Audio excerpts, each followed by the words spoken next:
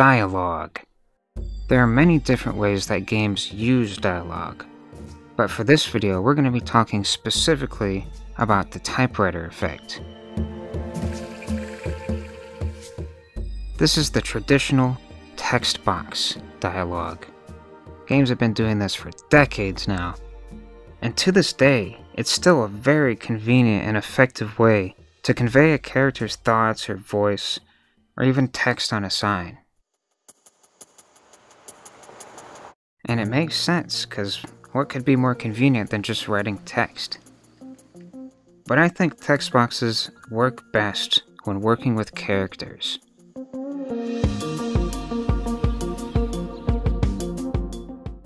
Each character can have their own quirks in the way that they spell or write things, and this allows you to give them more personality that they wouldn't have otherwise.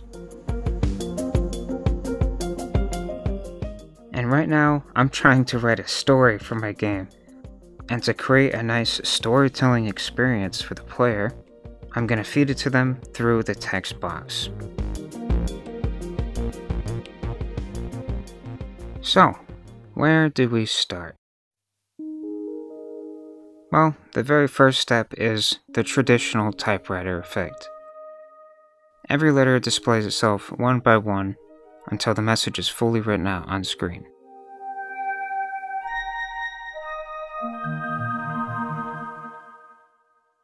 There we go. Not too bad. But I want to spice it up a little bit. I want to make some scary text. Text that shakes like someone's screaming at you.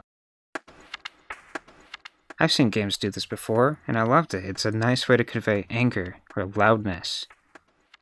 So, to do this, all we have to do is split each character into its own text label. We can move each letter up and down, left and right, shake it around violently, get all of its lunch money out. And just like that, you put all those text labels in a list and there you go. Shake whatever message you want. But there's one issue. Now that the whole message is split up into individual letters, it doesn't care about words anymore. So at the end of a line, the words get cut off, and it doesn't know how to deal with that. This had me scratch my head for a little while, but then, after some thought, it actually wasn't that hard to fix. My solution was to put each word into its own group.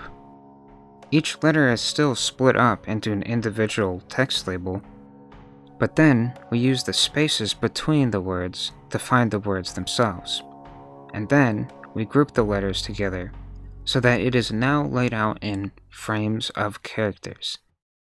It sounds kind of weird to say out loud. It's just Roblox terms, but whatever, you can translate this to whatever game engine you use. In summary, we grouped up the letters into words so that the letters can still move around, but the words cannot be broken apart. This allows us to do all kinds of stuff, now that we can move the letters individually without worrying about words getting cut off. We can make the text wave up and down. We can make the letters shake when they appear.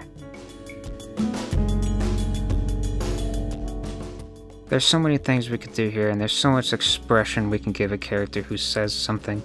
I really can't wait to show you what I'm going to use this for. But for now, that's all I have for you. I just wanted to share this cool little text adventure I went on. I got a lot more stories like that if you're interested, so let me know. On that note, I'll see all of you another time.